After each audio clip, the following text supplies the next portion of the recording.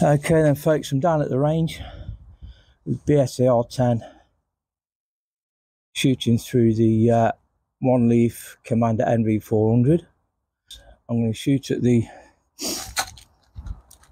Firebird Shooting Star 65mm targets, which is attached to the T-90 tank holder that I made up.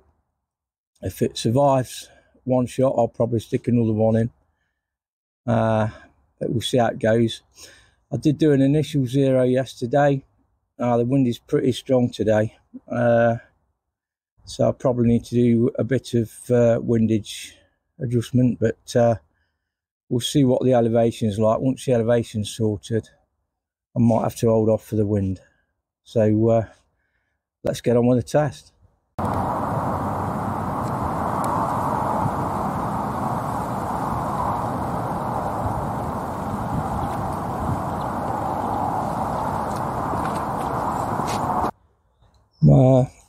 Put my Mr. Magoo glasses on.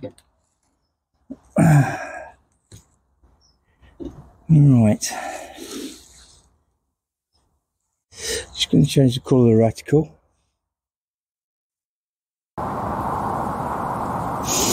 Okay. See what the drop's like.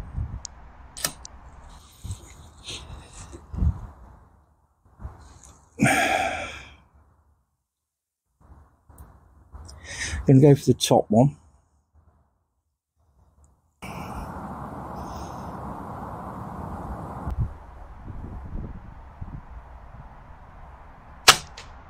That's not much of a drop, to be honest.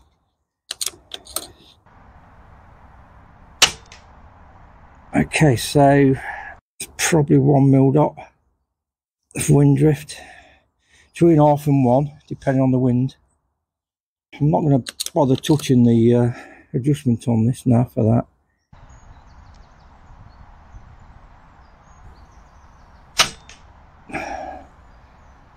Let's do it on there.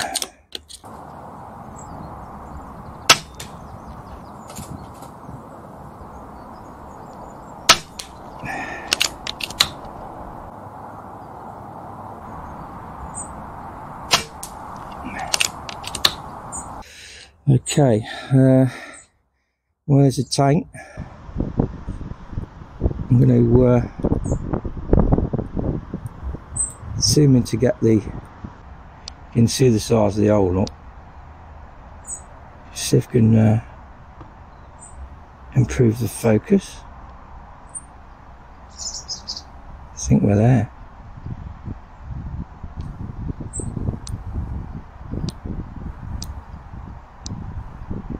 I mean, look, that's zoomed in 13 times.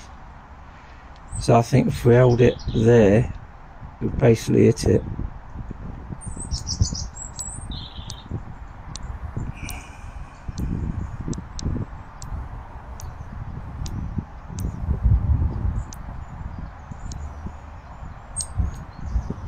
So what I'm going to do now, I'm going to set up the cameras.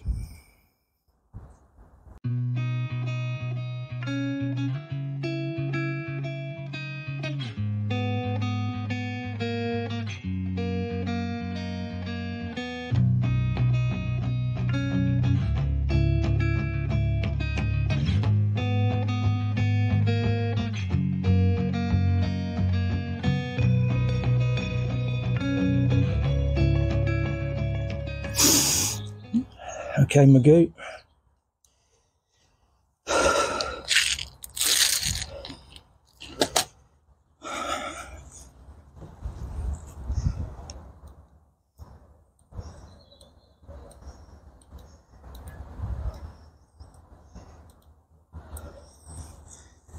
See if we can do it in one.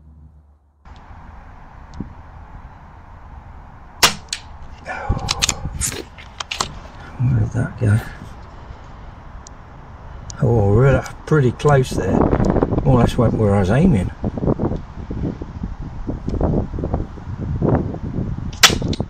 Oh shit. Alright, here we go again.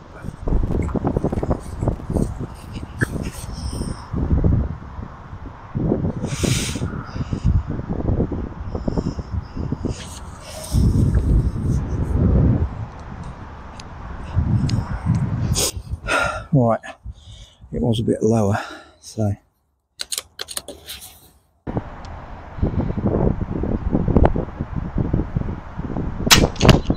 You bugger, you have to put something in front of that.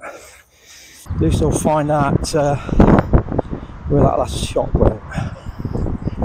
I was aiming above it and on it, I think. Oh, it's right on the ridge. Okay, this time can't be doing this 10 times. So, oh, this is interesting, isn't it? Bit of exertion as well. Typical military tactics. Right, gonna hold on the edge. Oh, dear. That was okay, but it dropped below the star. But that could have been it. So this time, I'm going to hold on the right hand edge of the circle. See if I can focus that better.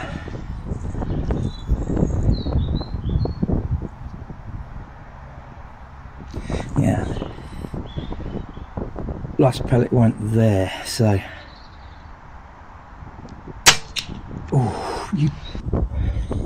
Oh, that's just a bit too much elevation there. It's right on the rim again, but right where it needs to be. So, oh dear. All right.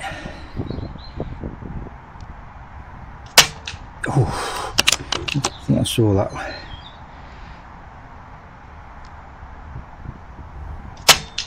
Oh, you bugger. Yee, by gum.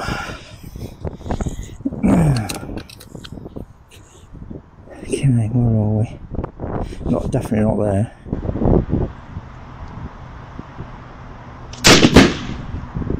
Oh dear, that went. Finally, let's see. Let me zoom out.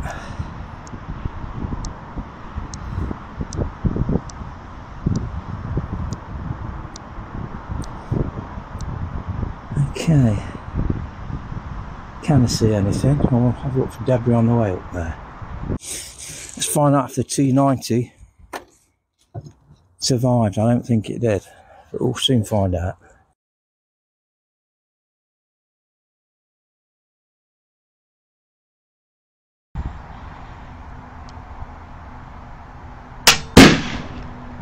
Oh dear, that went.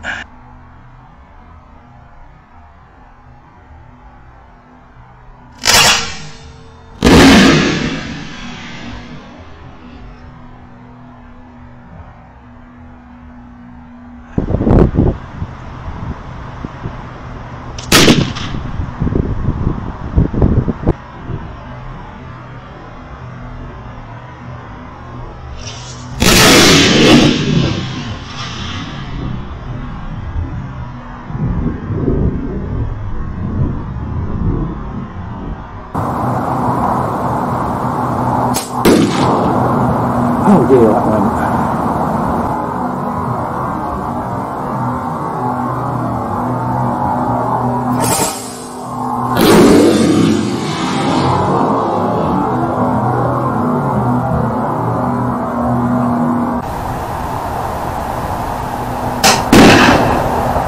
Oh dear, that went.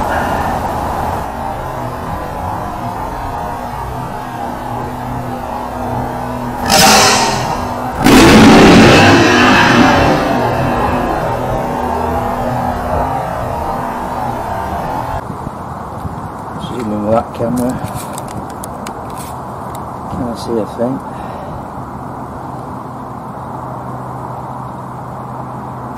$40 yards, a lot of wind. Hey. Let's have a look. I'll start switching the cameras off on the way up.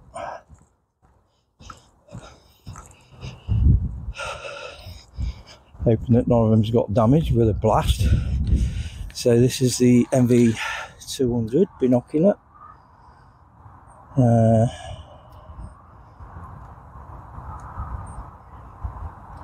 That's should be off now. Yeah.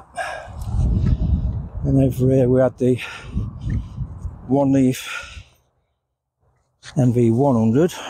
Is that still recording? No. Apexel's gone off now. Let's hope it caught the shot.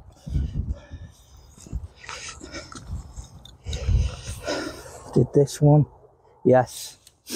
One of the One Leafs caught it. Okay. Right. Let's have a look for this tank. Haha, what's this over here? It's separated tank. The back part of the sandwich blew off. So it went in there, it's lost the barrel. And there's the other part. Well, would you believe it? Typical Russian tank, the turret blew off. Hooray! This is how it goes. And I suppose in theory I could just glue that back on. But obviously the back of that's missing as well. So there's the top bit. So as in all Russian tanks, when the ammo kicks off in it, it takes the top off. So where's the rest of the tank? Ah, there we go. So can probably screw that and glue it again. So that's the back of it. If I drill at the front this time, there we go. The T-90 Firebird target holder.